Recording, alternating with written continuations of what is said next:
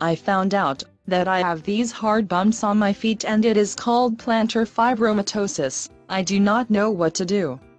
Do they hurt? Because if they do not hurt, they are nothing to worry about. Are they not a tumor? What if they spread? They are a tumor, but only become cancerous rarely, like one about every 10,000. If that. And you would be able to tell because they are getting bigger. So, if they get bigger, have them removed. Correct, or if they are painful. Can't I just have a cortisone shot or an injection in them? Of course, you can. If you want to waste your time. Because that will not work.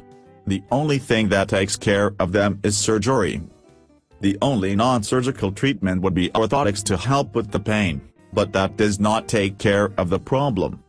What are some complications of the surgery? Because it is the bottom of the foot, there can be problems healing. Also, they can reoccur following removal. What do I do if they come back? Have the surgery again, or have the entire plantar fascia removed, which is a complex surgery. Thank you.